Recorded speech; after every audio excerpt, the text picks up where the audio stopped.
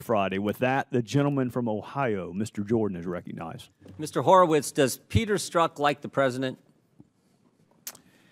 I can only speak to what his text messages say, and they're obviously not positive comments about the president. February, March of 2016, Peter Strzok said, Trump's abysmal, Trump's an idiot, he's a bleeping idiot, Hillary should win 100 million to 0. Sounds to me like he hates the president.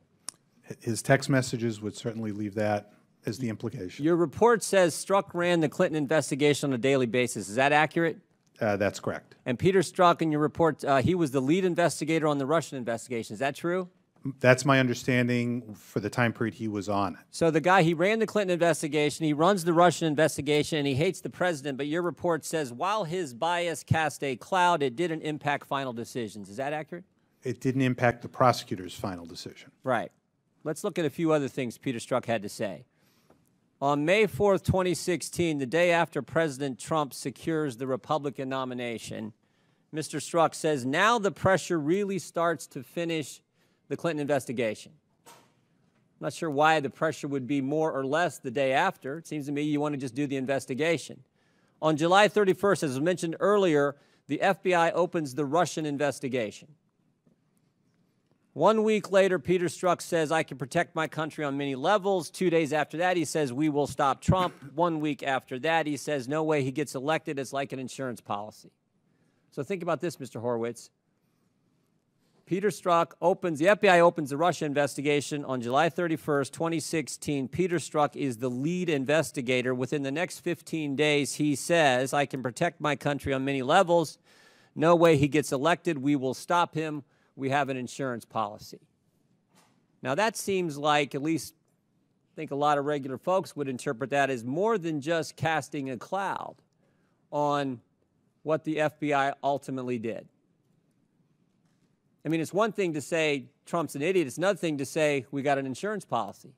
It's one thing to say Trump's awful. It's another thing to say we're going to stop him, especially when those statements are made within 15 days, just days after you've launched an investigation into that individual. Would you agree? And I think the important thing here is the time period we're talking about, because those messages in the July-August period, which we found extremely concerning and antithetical to core values of the FBI, concerned, as we noted, the Russia investigation, and as you noted, and that's why we had so much concern about what occurred in late September and October. Exactly. Mr. Horowitz, was Peter Strzok put on Special Counsel Mueller's team? He was. So again, the guy who hates the president, the guy who ran the Clinton investigation, the guy who ran the Russian investigation, then gets assigned to the special counsel team. Do you know what date, Mr. Horowitz, the special counsel was named? I believe it was around May 17th. May 17th, 2017. May 17th, 2017. Mr. Horowitz, do you remember what Peter Strzok said on May 18th, 2017? I do. It's in our report on page 405. I unleashed it on the mid-year exam, this one? Mm-hmm. Yes. Now I need to fix it and finish it. There's unfinished business, and this could be an investigation leading to impeachment. That's what he said the day after? Correct. Again, don't you think that sounds and looks a little bit like, to regular Americans, a little bit more than just casting a cloud on the overall investigations? Again, I'd go back to what the report concerned, which was the Clinton email investigation, which was concluded about a year earlier with Director Comey's announcement. But it's precisely why we were concerned about what occurred in late September and October, when Mr. Strzok had the choice between working on the Russian investigation or on the Wiener laptop Clinton investigation. He was prioritizing one over the other. Chose Russia. Yeah. Let me just finish with this. And this is probably what bothers me. More than all what we just went through. More than that, probably what bothers me the most is Peter Strzok's attitude. I think it's what bothers Americans the most about this whole ordeal. I just want to go to one more text message one more thing Mr. Strzok said. This is back in that August time period again. August 26, 2016, Peter Strzok says, just went to a Southern Virginia Walmart. I can smell the Trump supporters. This is what ticks Americans off more than anything else. I'm convinced about all this in Clinton investigation, all this Russian investigation, is this idea that there are two sets of rules or two standards. One set of rules for us regular folk who shop at Walmart, but a different set if your name is Clinton, Comey, Lynch, McCabe, or if your name is Peter Strzok. And the arrogance and the condescension and the elitist attitude, that is what ticks people off. And as they look at all this and see what Strzok said throughout these investigations, that's why their confidence is so shaken. And frankly, that's why they're so mad. And that's why we got to get some answers from Mr. Rosenstein and Mr. Wray about this whole ordeal. With that, I yield back, Mr. Chairman. I thank the gentleman for yielding. Mr. Horowitz, how many text messages were exchanged between Peter Strzok and Lisa Page? I don't have an exact number, but tens of thousands. Tens of thousands. And we got to see most of these last fall and over the last several months. But there was one we didn't get to see. One text message we didn't get to see that until last week when your report came out. Yep. And it just happened to be the most explosive one, the one that says, "We'll stop Trump." How come we didn't see that beforehand? Let me explain how we ended up finding that, because I think it's important to also appreciate the I guess I'm more interested in if someone was trying to hide it. Well, we uncovered it in May, so last month. We uncovered it in our fourth round of work on their on their FBI devices. That's my question. If you uncovered it a month ago, why did we not see it until last Thursday? I can't answer that question. We provided the but who materials made to the department. decision? Was it Mr. Wray? Was it Mr. Rosenstein? Was it Mr. Sessions? Who made the decision? What we have done as we found these texts is send them to the department and for them to produce it to Congress. And that's what we did in May. And who at the department, though? We sent it to the Office of Deputy Attorney General and So Mr. Rosenstein. in his office. Mr. Rosenstein made a decision that instead of us seeing the most explosive text message between these two key agents who were on the Clinton team, the Russia team, and on the special counsel team, he made a decision to wait a month for us to see that text message. I can't speak to whether anyone made a conscious decision. I would just say there was, in that fourth recovery that we made in May, there was 100,000 plus lines of text to go through. All of them we'd found before. This one was one we hadn't. We didn't see it or pick it up until June. And did you not see it, or was it hidden from you? Because we have the text message right before it and the one that happened right after it, but somehow that one, the most explosive one, was missing from the pages that we got months ago. And I can explain how we ended up finding it, because it was missing from, we did not have it either. So we recovered it. Department didn't give it to you either. I don't think the department had it, and I can explain why I don't think they had it. These text messages were retained by the FBI pursuant to a data collection where they were pulling text messages. I'm not a tech person. I'll do my best here. They were pulling them off the FBI devices. They each had their own FBI phones. They were pulling them. As we got these texts and found these concerning messages in 2017, we then asked the FBI for all their text messages. When we got all their text messages, as you know, we found a window, a period of several months where it was 0.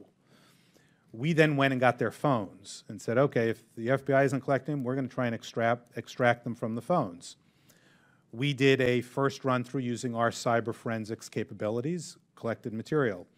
We then went to our outside vendor that we used to see what else that contractor had. We did another go round with some additional tools, found more.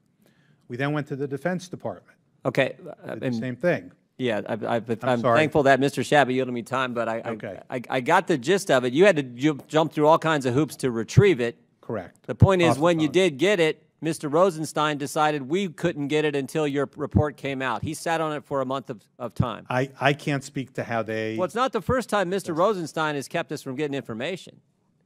I mean, he's hid information from us. He redacted all kinds of important conversations between Strzok and Page. He redacted that from us. We had to go over to the Justice Department and find it. So this wouldn't be the first time he hasn't given us information, frankly, I think we're entitled to. I want to well, I got 30 seconds. I don't have time to get into another subject area here. Mr. Horowitz, I appreciate that, but I do think it's interesting that you had it, you discovered it, and we couldn't get it right away like all the other text messages. We had to wait until the final report. With that, I yield back, Mr. Chairman. Thank the gentleman for yielding. Mr. Horowitz, I want to go back to where we were just a few minutes ago. This text message that this mysterious one that was the most explosive one disappeared, refound, but the department sits on it for a month. Can we get a copy of the correspondence that you had with Mr. Rosenstein? Was there any type of, how did you communicate to the Justice Department that you had found this text message? My agent sent it by email. So you sent an email. Did you get this printout, the spreadsheets, you know, of all the text? We had 120,000 or so, 100,000 lines of text. So you didn't specify we found this one that had been missing? I then, when we found it, I specified to the Associate Deputy Attorney General on June 8 that he ought to look at this one. Oh, so you sent it to him last month, but then you specifically pointed out to him last week or 2 weeks ago. Correct. When we identified it and saw it as we were going through these 100,000. What response did he give you when you pointed it out? The most explosive text message. Thank you for telling me about it. Thank you for telling me that. Well, yeah, I think so, but not like, well, we need to get this to Congress like we did all the others right away.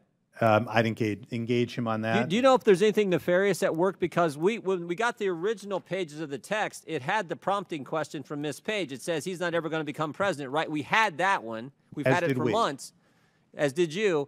So why didn't we get the response? All the other times we get the back and forth. This time we did it. I think actually it goes to the technological issue that we think needs to get addressed and fixed, frankly, because what happened here is on the fourth go-round, when we were doing our quality control check on what we had done, we found an operating system or program in the phone that was. So you think it was technical?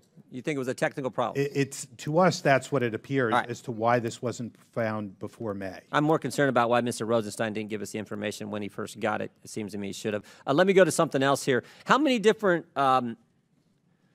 investigations do you have going on right now? Are you looking at, you're looking at Mr. Comey, you're looking at FISA, potential abuse of the FISA court process, and are you looking at the leak issue with the FBI? Are you looking at, have you got 3 other ones going on? We got lots of investigations. Well, I know, but going relative to this subject, I know you got lots. Yes, we're looking at the leak issue as well. That's ongoing. So all 3 of those remain ongoing. Within ongoing investigations, right?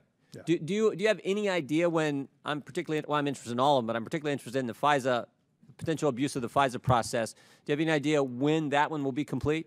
I don't, Congressman. In part, as you know, a few weeks ago we were asked to broaden that and look at some additional information and issues.